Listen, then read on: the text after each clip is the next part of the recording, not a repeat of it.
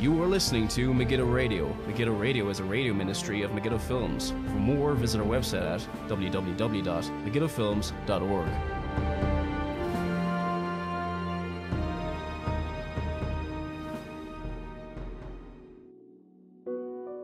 Good everybody, welcome. This is Paul Flynn with Megiddo Radio for the 4th of June 2016. Thank you all for tuning in. This is now show number 200. Hard to believe 5 years later. The first show of Megiddo Radio was recorded on May the 28th, 2011. That was last Saturday. And now, by the grace of God, we are on show number 200. It's hard to believe. Time flies. And I pray by the grace of God, anybody who's been listening for quite a long time will have been blessed by any of the podcasts, broadcasts, whatever you want to call it, radio shows that have gone out over the last 5 years, have been a blessing to people. I pray that that has been what they're for. I mean, often when people start radio shows or YouTube channels or whatever that might be, things can start off in a certain way and get distracted another way. I kind of want, by the grace of God, to use this not to, I suppose, there's always dangers, and anybody who's thinking about getting into podcasting or doing radio shows or anything else like that, make sure your motives are right before you even start, and make sure you are ready to do the research and things like that. I mean, but I digress. Show number 200, here we are, 4th of June 2016, and Lord willing, we'll be able to do another 100 or how many more that the Lord will enable us. Also, slight change in people might notice over the last few weeks, there's been Saturday night shows like normal, and also there have been a number of Monday night, and I'm hoping to continue that. I've rearranged certain things in my schedule, same amount of work, well, a bit more work to be honest, but not too much more. I wanted to be able to get out to see if it was possible to get out 2 radio shows and trying to maximize the content, basically. And so far, it's working. And please keep that in your prayers, that be able to continue that, and hopefully nothing will suffer. I have to make sure before I do these shows in the first place that the research is done, things like that. And on today's show, we're going to be talking about homosexuality and the Bible. Not something we have covered. Well, we have covered it a lot in this show. I think one of the first shows I did on homosexuality on the show, I've talked about it briefly, but never actually dedicated a whole show towards the subject. I think it was back in 2014.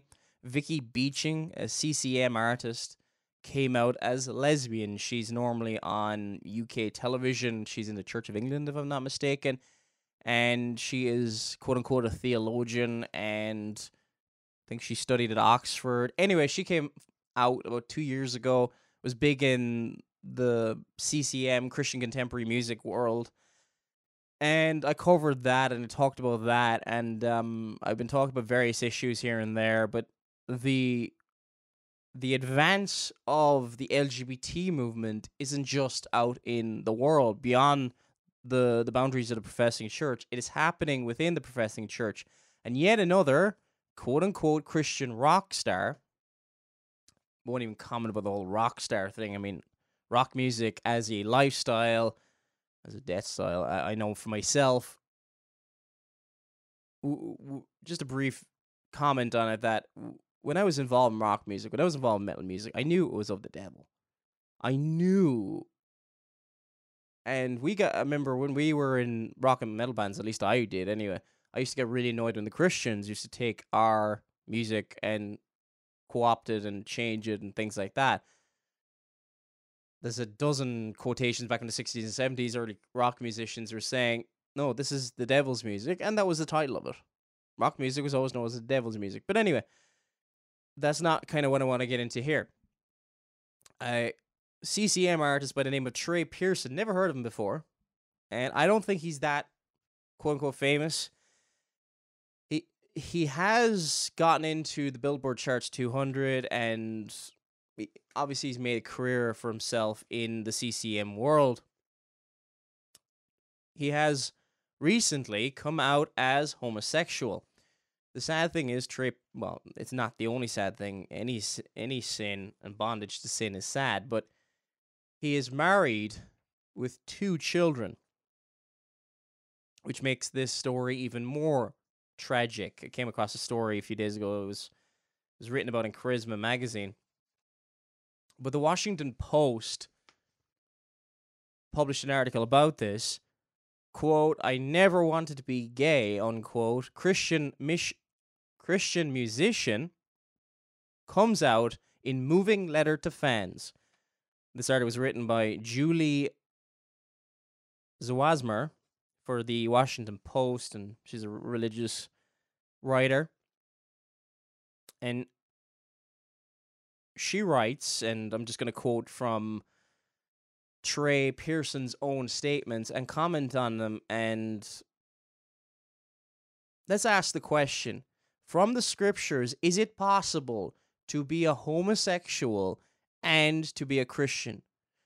To be a practicing homosexual, to identify yourself as a homosexual, and be a Christian?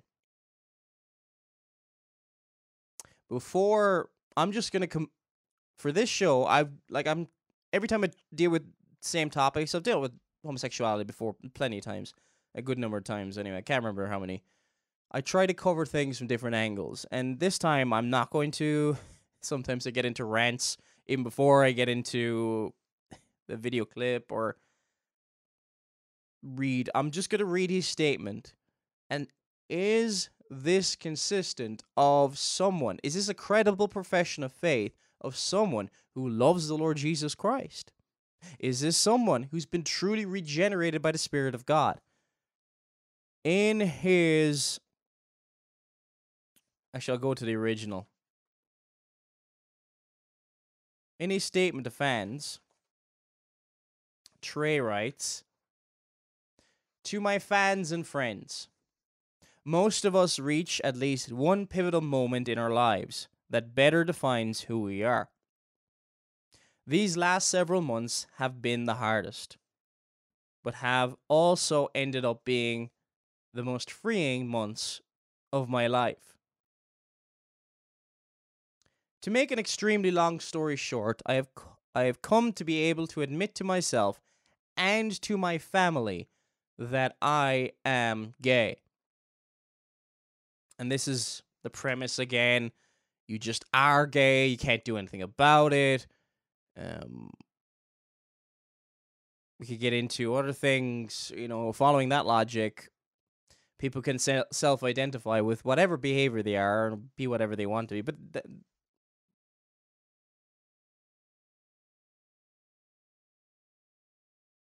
he says, "I grew up in a very conservative Christian home where I was taught that my sexual orientation was a matter of choice and had put all my faith into that." I don't like the way it's kind of put, you choose to be gay, you choose to be straight. That's not the way the Bible puts it. Adam in the Garden of Eden was the federal head of all mankind. This is talked about in Romans chapter 5, verses 12 to 14. Christ then being the second Adam. But Adam represented all of mankind. He was given one positive law, which is a summarization of the moral law, kind of a test, you could say, of loving the Lord your God with all your heart, mind, soul, and strength, and your neighbor as yourself. But Adam, as we know, failed. He ate of the fruit of the tree of the knowledge of good and evil. And he broke the law of God. Now, mankind is in bondage to sin. It's the doctrine of original sin. By natural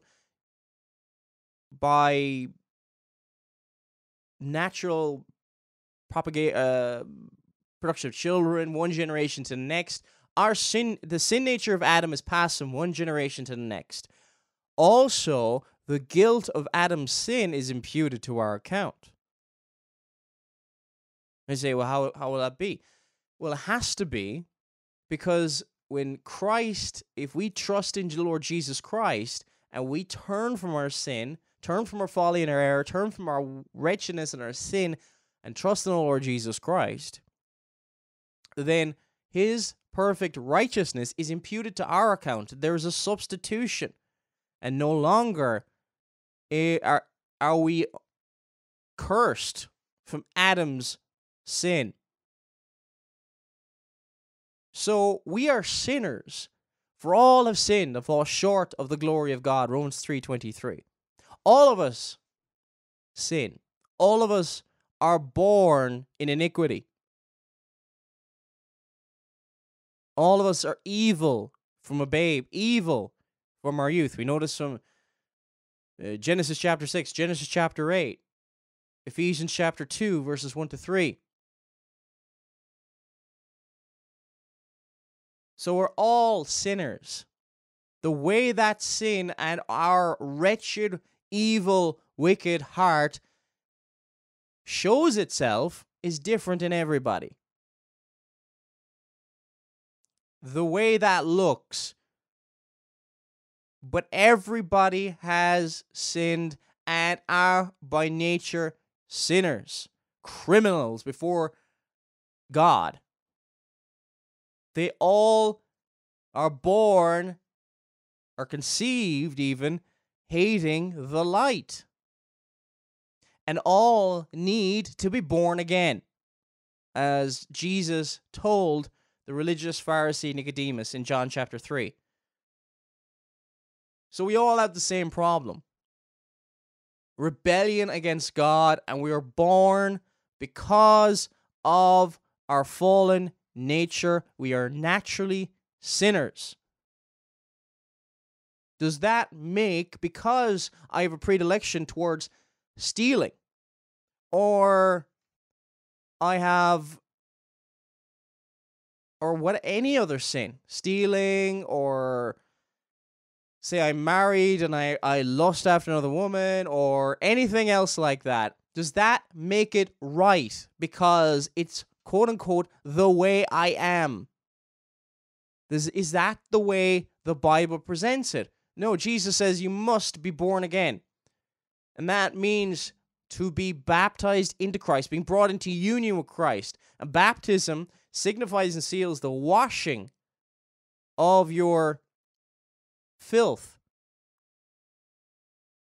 As the water cleanses away the filth, so the blood of Christ does. It is confirming, it is a strengthening sign and seal, picturing how the blood of Jesus Christ washes away our sin.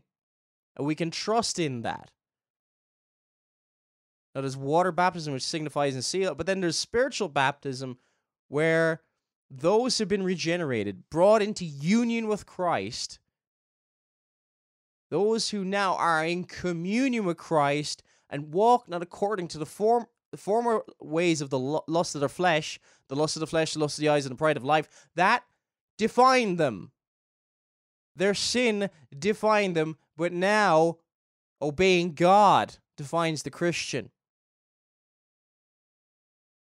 So we all have sinned, and just because we are predisposed towards whatever sin it might be, now there's something extremely grievous with homosexuality. It is against nature. And there's a special, what I believe, a special hatred for God in this, which is described in Romans chapter 1. But look, notice how he says, I grew up in a very conservative Christian home where I was taught that my sexual orientation. I mean, what does that mean anymore? What is seen as conservative, probably 50 years ago, would be seen as liberal nowadays. Much of what is considered conservative is yesterday's liberalism.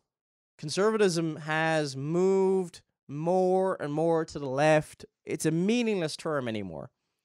And sadly, he says he married a girl and has 2 little kids. I mean, the selfishness.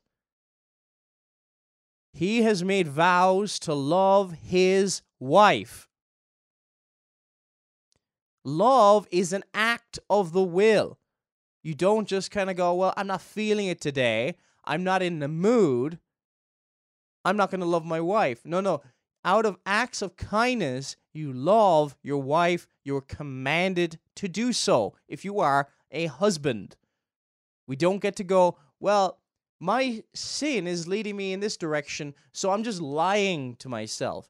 What you are then doing is serving sin.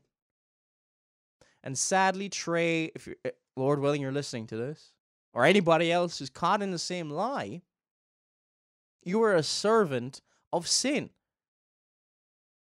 You have not been created to rebel against the God of the universe.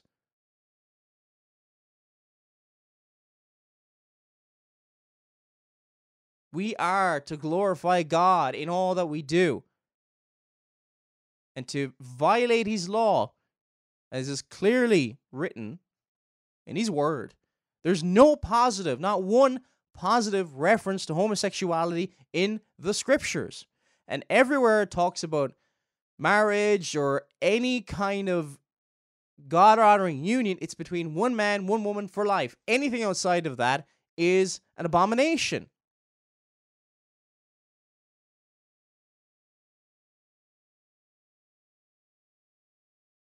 So I'm going to skip on a bit here.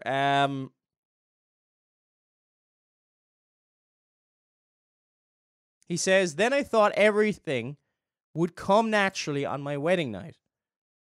I honestly had never even skip on a bit. Of course, I feel anything but natural for me. Trying not to be gay has only led to a desire for intimacy with friendships which pushed friends away, and it has resulted in a marriage where I couldn't satisfy my wife in a way that she needed.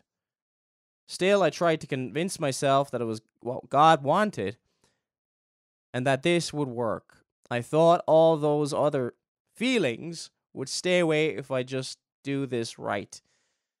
And again, what you're following is your feelings, not God. Gonna skip on a little bit here. When Lauren and I got married, I committed to loving her to the best of my ability, and I had the full intention of spending the rest of my life with her. So what? You can't just, there are only 2 times you can legitimately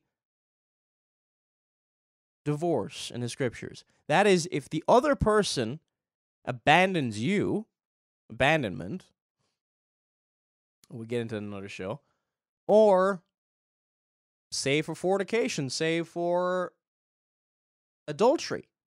They're the only two times. If your spouse is in adultery, then that's grounds for divorce. But God still hates divorce. If at all possible, save your marriage. If you divorce somebody for any other reason besides that, then you're in sin and you cannot remarry. Now, if you've done that and you are now remarried, you stay with that person. The old cliche, 2 wrongs don't make it right. He also goes on to say, I've intensely mixed feelings about the changes that have resulted in my life. While I regret the way I was taught to handle this growing up, how much of this hurt me and the unintentional pain I have brought Lauren. And I'm just going to skip on a bit, talks about beautiful children. But if I keep trying to push this down, I will end up hurting her even more. Oh, of course, it's like, it's like, again, don't pretend you are the victim here. Homosexual urges are vile affections. They're vile. Let's go to Romans chapter 1. How are we to view Homosexuality we're not to view it like the psychologist. We're not to rationalize it according to human wisdom. Yes, when someone is struggling with sin, we should sympathize with them and help them in any way. I'm talking about struggling with sin. But he is given into his sin. Oh, this is who I am. This is it. Romans 1:24, therefore God, I'll just go from verse 22. Professing themselves to be wise, they became fools. And this in the context is talking about people who've held the truth and righteousness, Romans 1:18. Verse 23, and changed the glory of the uncorruptible God into an image made like to corruptible man, and to birds, and to four-footed beasts, and creeping things. Wherefore, God also gave them up to uncleanness through the lusts of their own hearts, to dishonor their own bodies between themselves.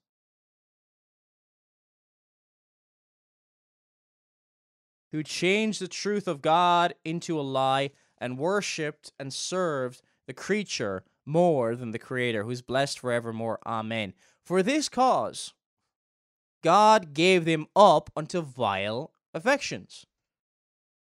This is the judgment of God. And what does the judgment of God look like? You see, even the reprobate, there is common grace restraining, even if you're outside of Christ, restraining you from being as evil as you could be. The Reformation taught total depravity, not absolute depravity. You're not as evil as you possibly could be, but you have the potential to be. There's common grace. Romans 1:26 says, for this cause God gave them up unto vile affections. For even their women did change the natural use unto that which is against nature. And likewise also the men, leaving the natural use of the woman, burning in their lusts one toward another, men with men, working that which is unseemly, and receiving themselves that recompense of the error which was met. And even as they did not like to retain God in their knowledge, God gave them over to a reprobate mind to do those things which are not convenient. Men with men, women with women. There was the death penalty in the old economy, the old dispensation in Israel. So, how can you think that this is possibly God's will? If you are consumed by sin and it defines you and you serve sin, you know not God. A person who's been regenerated by the Spirit of God, the characteristic fruit of their life is a life which honors and serves God. Not perfectly, of course, but there will be fruit. They will be different. They will loathe their sin. And if they have those kind of tendencies, they will loathe their homosexuality, hate it. And they will never have peace as long as they accept it and just go, oh, well, this is just who I am. Because it is a sure sign that this man, Trey, does not know God. Why do I say that? Hebrews chapter 12, verses 5 to 8 reads, Hebrews chapter 12,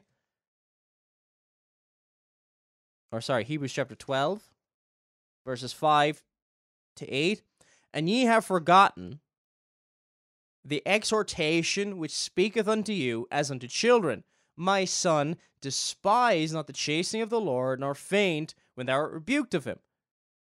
For whom the Lord loveth, he chasteneth, and scourgeth every son whom he receiveth. If he has received you, and you fall into sin, it will be miserable. I remember when I was first converted, didn't know a lot.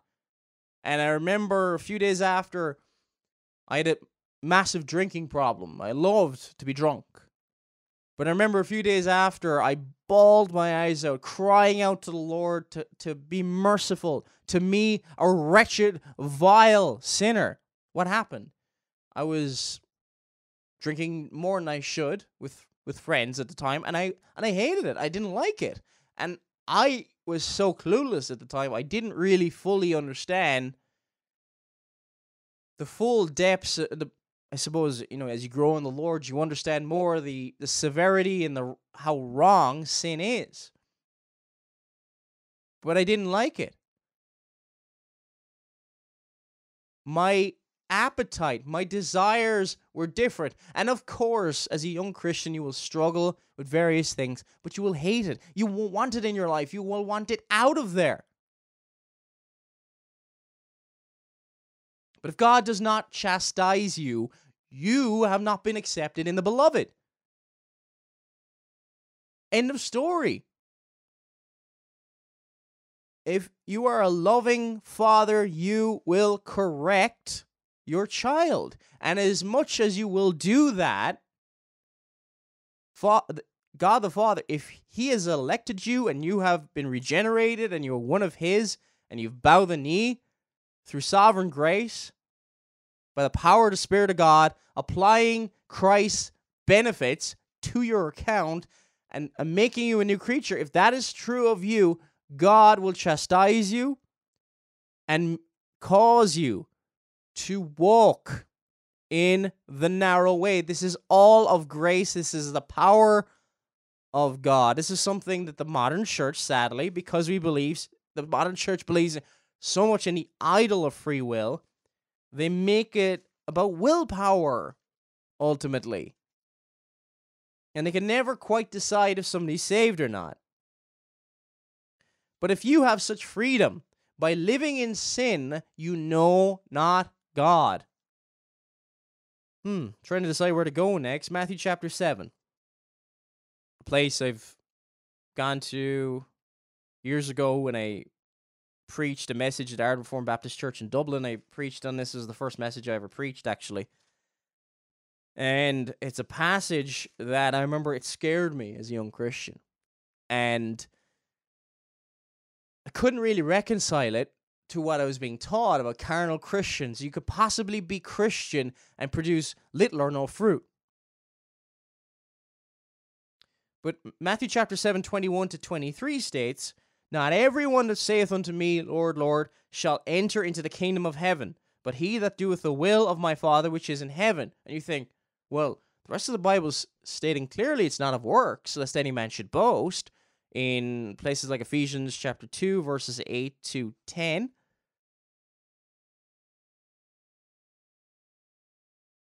But it says, he that doeth the will of my Father which is in heaven. Verse 22, "Many will say unto me that day, Lord, Lord, have we not prophesied in thy name? And in thy name have cast out devils, and in thy name done many wonderful works. Have we not?" So the defense before the throne of grace is to present their greatest deeds, the most righteous deeds, at least in their eyes, which are, as according to Isaiah, I think it's like Isaiah 65, are but filthy rags. "And then will I profess unto them, I never knew you." Not that I once knew you and you apostatized and left. I never knew you. And that's knew you in a saving way. How we foreknew before the foundation of the world those whom the Father has elected, those whom the Son died for. Knew in a saving way. God cannot, this heresy of Arminianism, look down the corridors of time and learn by doing such a thing that, oh, this person will choose me and the other person will not. God does not learn anything. He knows everything. The reason he knows the future is because he has decreed the future. They go together. God does not react to anything. He has brought about whatsoever cometh to pass. Otherwise, he ceases to be God. "Depart from me that work iniquity." And this is talking about the characteristic fruit. If your life is characterized by sin and you serve sin, and that is what you are known for, that is what defines your life, you know not God. But the person who's been regenerated, born again, they have new desires, new appetites, and they do not walk as they once did. It is modern Christianity, sadly, is like the Hindu, which has all their idols, sports and whatever else, and they just add Jesus to it. We've tailored the modern church according to what? The lust of the flesh, the lust of the eyes, and the pride of life. Most churches now are like rock concerts. We've catered to the flesh so that even if somebody ordinarily in a godly church service where the word of God is preached, the sacraments are rightly administered, and there is singing of the psalms, and there's no kind of pumping music or anything like that, in that environment, they would not feel comfortable. Sadly, in a church that is playing Hillsong music and all this kind of stuff, the reprobate would feel comfortable. This is a sad fact. And this environment, with doctrines like carnal Christianity, Calvinism is incredibly important here. And I'm not talking about what everything Calvin taught or anything like that, but the doctrines of grace. Because if we recognize that a person, when regenerated by the power of God, and but for that mercy God shows upon them, they would just be as God-hating as they once were, and that there's a massive difference, that they have been taken from the kingdom of darkness to the kingdom of Jesus Christ, and they no longer serve their sin as they once did. They're no longer spiritual Lazaruses. They have been brought to life, just as Christ said, Lazarus, come forth. He says to a dead sinner, dead in trespass and sins, as in the doctrine of total inability. He's totally enabled, not because he is naturally enabled in the sense of physically or anything else, but he hates the light. He doesn't want to. He's incapable of turning to God because he doesn't want to. It's like, I think the best example I can give, an analogy is, when you have a horrendous stench. I don't know, I'm trying to picture like something like a septic tank, when you're having to pass by it, or something is rotting, a dead animal or something, and it's repugnant to you. Well, a lost sinner, the person who's dead in trespasses and sins, hates the things of God and cannot trust in the Savior because he hates that. His nature hates that. He loves his sin. He loves his sin so much, even if he intellectually might understand the gospel and things like that, unless he has actually turned. The word repentance, metanoia, a change of mind. But it's not just a mere knowledge or anything like that. It's a change of the soul, a change of the will, a change of the desires. Imagine a blind man. Top lady gave this analogy in A History of Calvinism. He gave, vindicating the Church of England and that it was Calvinistic when it began. Just say you're blind and you have now been given your sight for the first time. There's no forcing involved here, but God opens the eyes of a sinner, and because of the beauties of Christ, he's now been made alive. He sees his sin, and because he's been made alive, he's no longer dead in trespass and sins. There's no forcing involved.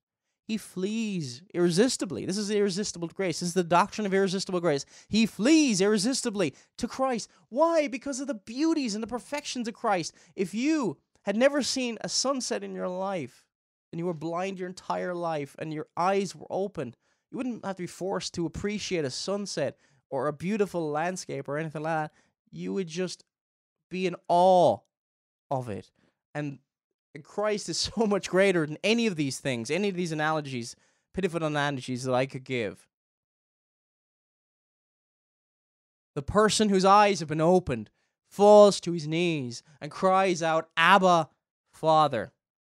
And we know from Matthew chapter 7, verses 13, 14, it is a narrow way, and wide is the road to destruction. There's not one scriptural reference in this letter to fans and friends by Trey Pearson. Because nothing what he's doing is supported by the word of God, and there's no indication the man knows God at all. He says, and he's free to live and just be a homosexual, to be defined by his sin. I was going to go to Colossians chapter 1. But if you've been made a new creature in Christ, you no longer serve the lust of the flesh, the lust of the eyes, and the pride of life as the characteristic fruit of your life. Yes, there is a struggle going on in your being, and this is talked about at the end of Romans chapter 7, at the end of the chapter. And I'll go to that in a second, just to show that there is a struggle within the true believer. Colossians chapter 1, verse 13. Who hath delivered us from the power of darkness and hath translated us into the kingdom of his dear Son, in whom we have redemption through his blood, even the forgiveness of sins. But look at it says, who hath delivered us from the power of darkness. We've been delivered from the power of darkness. You think there'll be something different? And hath translated us from the kingdom into the kingdom of his dear Son. 1 Corinthians chapter 6. This is where it gets even more explicit. Know ye not, verse 9. 1 Corinthians chapter 6, verse 9. Know ye not that the unrighteous shall not inherit the kingdom of God? Be not deceived. Neither fornicators, nor idolaters, nor adulterers, nor effeminate, nor abusers themselves of mankind, nor thieves, nor covetous, nor drunkards, nor revilers, nor extortioners shall inherit the kingdom of God. Well, you say, reading that, it's like, well, who can possibly meet to these standards? This is not talking about works righteousness. Our greatest deeds are but filthy rags. But look what verse 11 it says, but such were some of you. You were those things, but ye are washed, but ye are sanctified, but ye are justified in the name of the Lord Jesus by the Spirit of God. Are you a fornicator? Does that define your life? Be not deceived. You will not inherit the kingdom of God. Are you an idolater? Does that define your life? Of course there is sin in the believer. But is that what defines you? Is that what drives you? Are you an adulterer? Are you effeminate? Are you abuser with mankind, which is another way of saying homosexual? Trey has, sadly, he is still one of these. He has not been washed. He's not been sanctified. He's not been justified in the name of the Lord Jesus. The way is narrow. And you say, well, who can possibly live up to the standards? And I know people will say, oh, this sounds like legalism and all this kind of stuff. Mark chapter 7, verse 21. This doctrine is so important because it's talking about the gospel is the power of God unto salvation. And we're denying the power of God in the salvation of sinners. We're just saying, well, outwardly they make a different profession.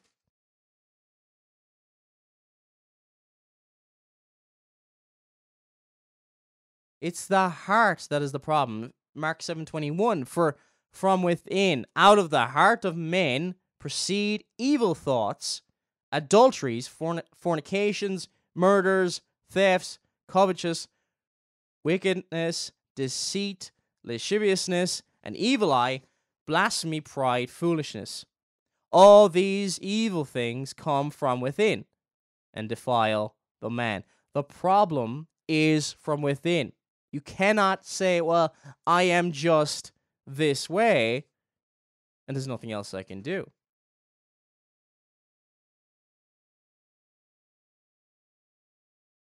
Okay, I'm going to look at an article that was written in response to this. Michael Brown, who writes for Charisma magazine, and I've talked about him a good bit on this show. I've been trying to not talk about him for a while because I don't want to, I could say, make a hobby horse out of anybody, but he is very popular, and he's always putting out his views. He's taken seriously for some reason. I do not understand that. He's charismatic. He's dispensational. He's an Arminian. And I'm talking about in Reformed Baptist circles. Yeah, he talks about, he's good on social issues, but so? I know lots of people who are good on social issues that are not Christians. And I'm not saying they hear that Michael Brown is not a Christian. I don't know. But I'm just a bit concerned with his response. So he says, my heart really goes out to Trey Pearson. It says in a moving letter. He says his heart goes out to him, although his band is not very well known. His story gets lots of attention. So he says, as he's opened up his heart with painful honesty, he's basically, okay, he's feeling sorry for him. Should we feel sorry for Trey Pearson? Anybody who struggles with it? Yes. But does he struggle with it? He says, to the contrary, no.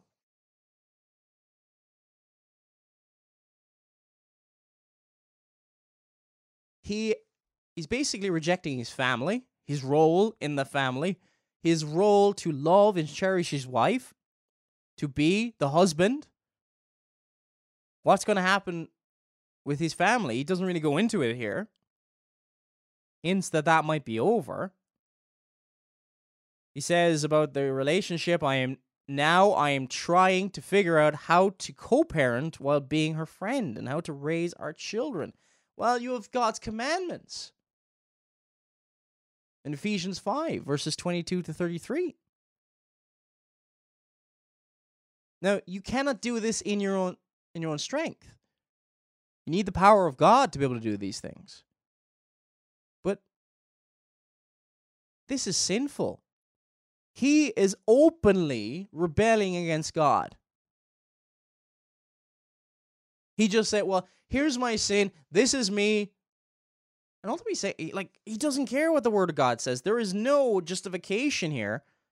He just says he's a Christian, but it doesn't obey the Word of God. That's not a credible profession of faith. So the person, said, oh, I never wanted to be gay. I never wanted to be a car thief. How many people are in prison who say things like that? But they're still guilty. It's still wrong.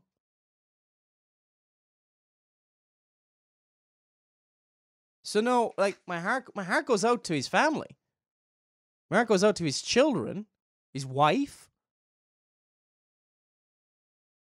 But my heart goes out to him, an unrepentant, hardened sinner who is, I presume, has heard the gospel. Lord willing, he has heard the gospel. And has rejected it. He is not picking up his cross and following after Christ. He has not repented of his sin. He's unrepentant. He is embracing his sin just as much as the car thief is saying, well, I'm a car thief, can't do anything about it. Here's my desires, I want to do that. He who commits sin is a servant of sin. So no, my heart does not go out to him. And this is the thing with Michael Brown's Arminianism. He always treats this in a way almost like a psychologist would. There are no positive references to homosexuality, but every time it is mentioned explicitly, it is shown to be a great grievous abomination and wickedness. And when there is a civil law back in Israel, there was the death penalty for it.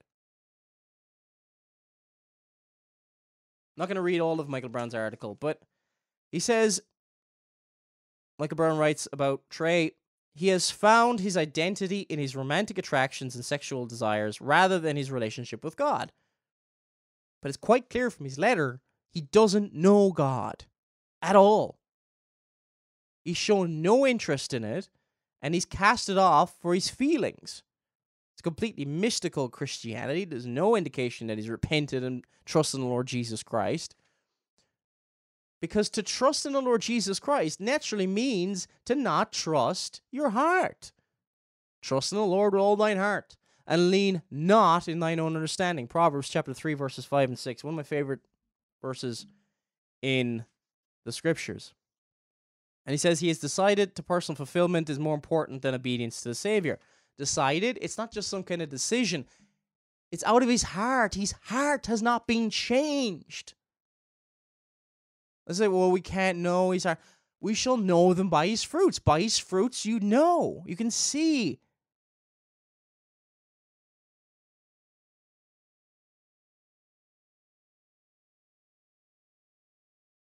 So, and the way Michael Brown has kind of described this is that this is a series of bad decisions that eventually led to this. But this is not real. Is this really a belief in perseverance of the saints? I'm not saying that Michael Brown is in any way reformed. He says, I don't know if he received serious ministry or counseling to help him get to the root of the same-sex attractions. Many have found great help and even transformation in doing so. I think there's a typo here. But either way, I do not want to trivialize his struggles for a moment. And I don't want to trivialize his struggles either. Has your heart been changed? Have you been regenerated? Have you cried out upon the Lord? Have you trusted in him? If you have not, then can you have any confidence that you are truly born again?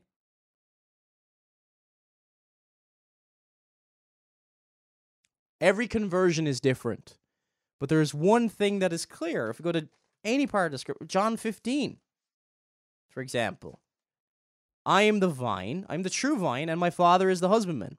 Every branch in me that beareth not fruit, he taketh away. And every branch that beareth fruit, he purgeth, that it may bring forth more fruit. So it talks about bearing fruit, and if it doesn't bear fruit, purged away. Now you're clean through the word which I have spoken unto you. Abide in me, and I in him. Abide in me, and I in you. As the branch cannot bear fruit of itself, so in order to bear fruit, you must be in Christ, except it abide in the vine, no more can ye except ye abide in me. I am the vine, and ye are the branches. He that abideth in me, and I in him, the same bringeth forth much fruit, for without me ye can do nothing. If a man abide not in me, he is cast forth as a branch, and is withered, and men gather them and cast them into the fire, and they are burned. If ye abide in me, and my words abide in you, ye shall ask what ye will, and it shall be done. Trey here, another point I wanted to comment on. He says, I have the same heart. So I want to quote him directly here. I hope people will hear my heart. Will it? Again, anybody knows the scriptures. Jeremiah 17:9, the heart is deceitfully wicked. I don't want. If somebody looked at my heart on a big screen, my best friend would run for me. My wicked heart is not my claim before the throne. It is that I am trusting in the blood of the Lamb, looking unto Jesus, the author and finisher of our salvation. I hope with my people will hear my heart, and that I will still be loved.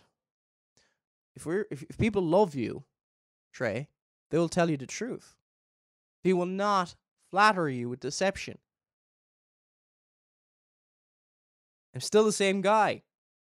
We don't deny that. He says, with the same heart, who wants to love God, but you don't love God. You've shown by the characteristic fruit of your life, you've been given over to vile affections.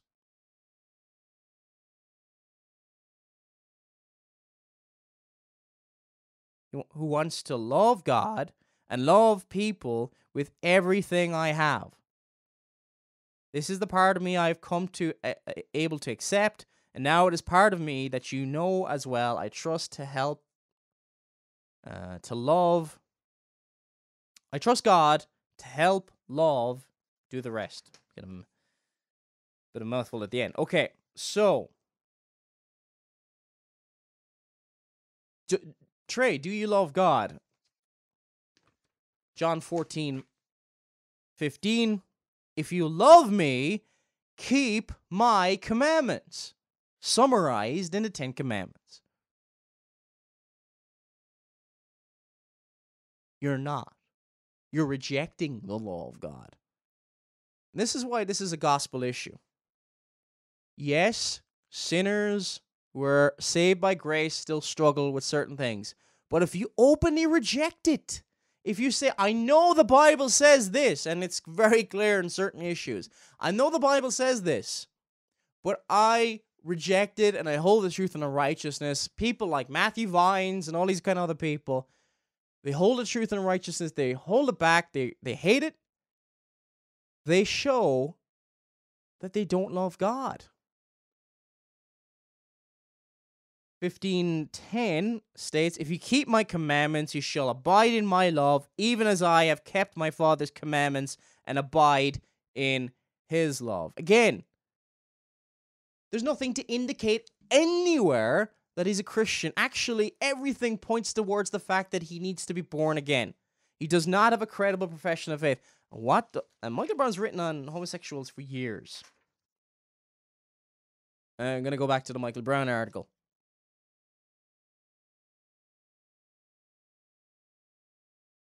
He talks about his wife. He says, what I do know is that Jesus said, if anyone will come after me, let him deny himself and take up his cross and follow me. Amen. Matthew 16:24. And this often means denying the deepest, most fundamental desires in our lives. Saying no to the things that are most important to us, crucifying every day that raises head in disobedience to God. And that is true in sanctification. There will be a struggle within the true believer.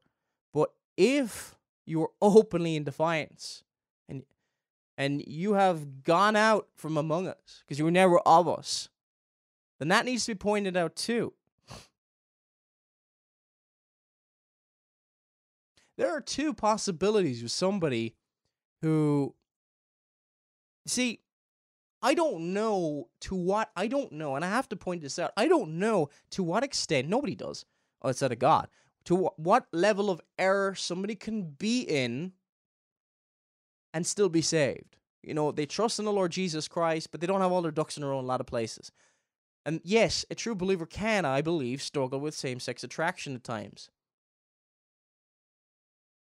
But just as I, for example, for the closest thing I can get, I've never had same-sex attraction, but the closest thing I can give is my struggles with pornography. Struggled for years. I was daily, I think, at one point. And I struggled with it for months after my conversion. The way I struggle with it now, is obviously in a kind of a sense in any man, I have to make a covenant with my eyes and make sure I do not look towards women who are not dressed well, not to look towards things on Facebook, things like that. But here's the thing. I absolutely hate it now. Younger, when I was just converted, I may have still, in weakness and stupidity and backsliding, I would have gone back to those websites. I don't know, maybe like for the first 6 months, maybe once a month or something like that, and felt horrible at the end of it. Seriously, I would be like, the chastisement, and this is what I'm talking about, a true believer. can backslide and does backslide at times, and it is miserable, and you never want to do it again. My problem in the early days was this: I was trusting too much in myself. And if you are struggling, friend, in this, and you're truly regenerated and you hate this, and God is truly chastising you in this, and you want a victory over certain sins, I'm not saying that you won't have struggles, but don't trust yourself at all. Not for one single second. Do what Joseph did when that woman was trying to. I was in trying to remember the chapter in Genesis. Flee fornication, run from it. Don't try to negotiate with it, as we sometimes do foolishly. Run from it. But now, by the grace of God, and of course, I have to be careful. But I hate it now, and as I grow in the Lord, I hate that sin of mine more and more. But you don't trust yourself. If you're online and that's causing you to stumble, well, stay off the internet. And what I did was, I was saved about, 6 months. And I was reading my Bible all that time for 6 months. But I really got serious then. I was going to a church that preached against sin. And I started spending hours in the Word of God. Just not trusting myself. Don't trust yourself at all. Not for one single second. You are not strong enough. You'll never be strong enough this side of eternity. Flee fornication. Flee sin. Flee temptation. Just stay away from it. Anything that as much as possible. Of course, we can't go into monasteries and completely avoid everything. But flee fornication. The Lord will always provide a way out. And of course, we will be tempted because of our sinful flesh. I agree with certain things that Michael Brown has said in this article, but I've worries, and with other people as well, that it's just, it's a bit like, you need to try harder almost. No, he might not say that in so many words. He also comments near the end of the article, but this is just the beginning of his wrong life choices, and given enough time, his views on other scriptural matters will most likely change, as doctrinal compromise will lead to more and more doctrinal compromise. He's treating him like he's saved. There's no indication that the man is saved, that the man knows God at all. Trey, if you were listening to this, or any other CCM artist, whether it be Ray Bulls or Anthony Williams, Jennifer Knapp, Vicky Beeching, if you are an habitual sinner and that defines your life, just like 1 Corinthians chapter 6, verses 9 to 11 describes, you do not know God, be not deceived. The unrighteous shall not inherit the kingdom of God. You need an alien righteousness. You need the blood of Christ to wash you from all sin. That way you say, I was a homosexual, I was a thief, whatever you once were, I was a fornicator. But I, by the blood of Christ, have been washed. Let us never diminish the power of God. May we trust in Him and Him alone. If you don't, I urge you, don't trust in your own understanding. Search the scriptures. This is life or death. This is eternity. And people want to just make decisions based on feelings. Be not deceived. You will not inherit the kingdom of God if you do not have the righteousness of Christ imputed to your account, unless you are trusting in the Savior. And if you are trusting in the Savior, and if that root is planted, if you've been regenerated, made a new creature, there will be fruit.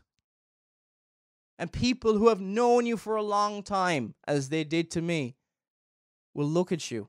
They will know you're different. People will see you're different. You will see you are different. How? You have different appetites. You will have different affections. If you are truly a born-again child of God, spend time in the Word. Feed your soul. Grow in the grace and the knowledge of the truth. Make your calling and election sure. Grow in assurance. Making yourself trusting His promises even more, that you have more and more confidence in Him. This has been Paul Flynn. May God bless you all.